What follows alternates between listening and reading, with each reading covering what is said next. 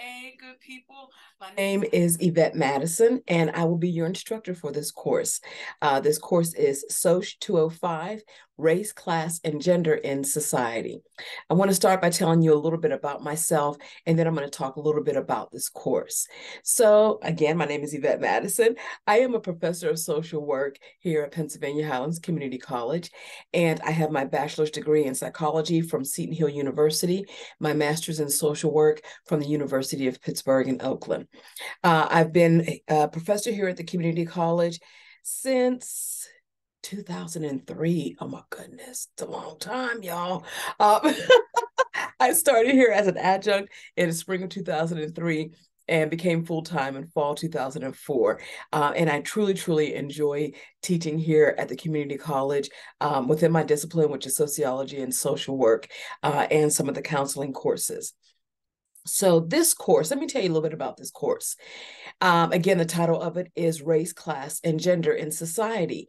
And this course is one that is one of my favorites to teach, simply because it challenges us to kind of go beyond our comfort zone. Now, I will say this to you, good people. We are going to be talking about some very interesting topics, and we're going to be exploring some interesting issues.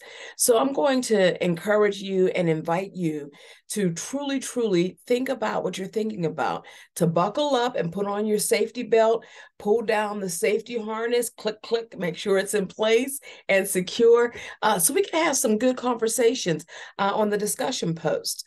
One of the things that I want to encourage you to do, as I encourage in all of my classes, is I encourage you to speak your truth, to be comfortable, to be confident in speaking your truth. And in order to do that, one of the things that I provided for you in this week's module is a document. I got to put my glasses on, y'all. It's a document entitled The Multicultural Game Rules for Discussion. And I just want to point out some of the things that are on this sheet that I was able to download. I found it very helpful. Although this is coming from the University of Michigan, it is one that the information on this sheet is very transparent and something that I want us to be comfortable in doing and following as we go throughout this semester.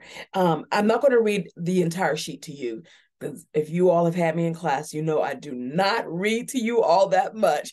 I'm going to encourage you to read over the sheet that's in the module, but I want to just point out a couple of things and speak on them.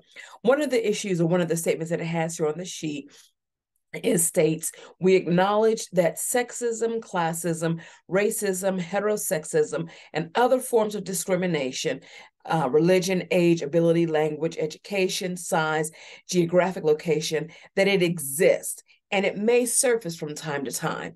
We can't be afraid, again, of talking about the issues or the positions that are presented before us on a regular basis. So when we first become comfortable just acknowledging the existence of it, we can then begin to tap into that comfort zone and begin to become comfortable being uncomfortable. Ugh.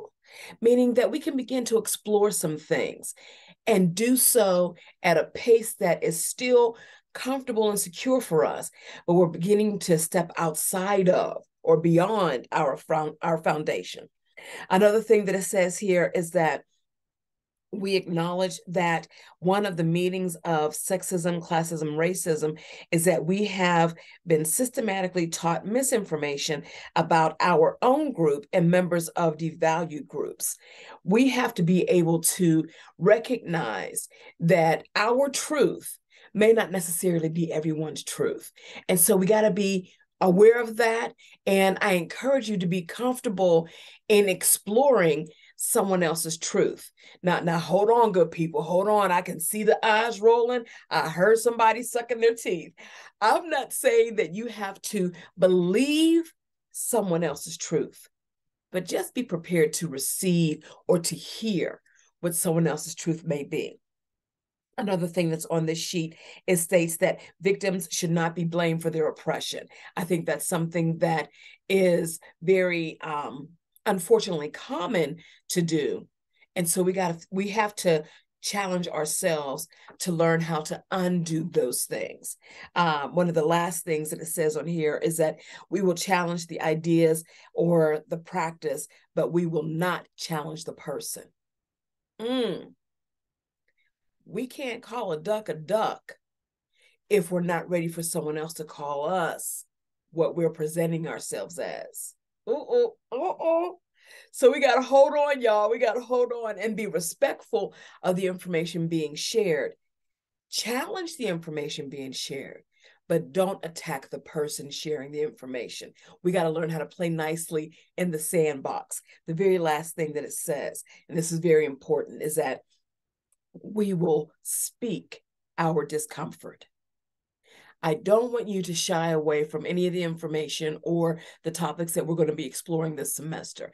As I stated earlier, I want you to be confident and comfortable speaking your truth, and also feel the same speaking your discomfort. When you feel like you need to say ouch, trust me when I tell you, in this class, it's okay to say ouch, and it's okay to explain why something may have kind of slid in the wrong way, may have been said the wrong way, may have been typed the wrong way, since we're going to be on discussion posts.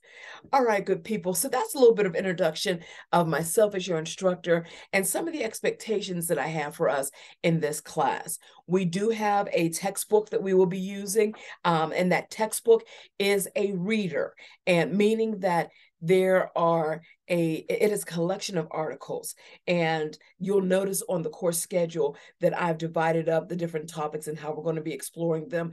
And it is going to be very important, good people, that you read the articles before participating on the discussion posts. So I am charging you with that assignment to please be mindful to read your articles before you participate. There will also be some supplemental articles that I post, some videos that I post, and different assignments that we have throughout the semester, just to, again, begin to stretch our imagination, stretch our thought process beyond the foundation. Now, I'm not saying necessarily that the foundation is all crooked and wrong, but good people, we have to acknowledge that every now and then the foundation may get a crack. And then how do you fix that foundation? What are you going to use to fill that crack? You can't use the same cement that was used to pour the foundation. So you got to fill it with something else.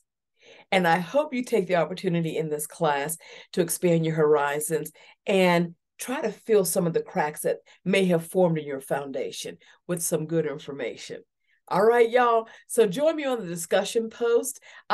This week's discussion is just introducing yourself to your peers and to myself, becoming familiar with using Brightspace, which I'm hopeful that you all are already familiar with, and just kind of beginning the reading process with some of the readings coming up in the next couple of weeks. All right, y'all.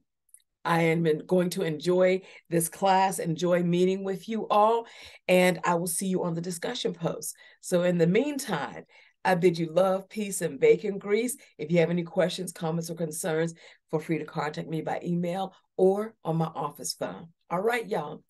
Peace out.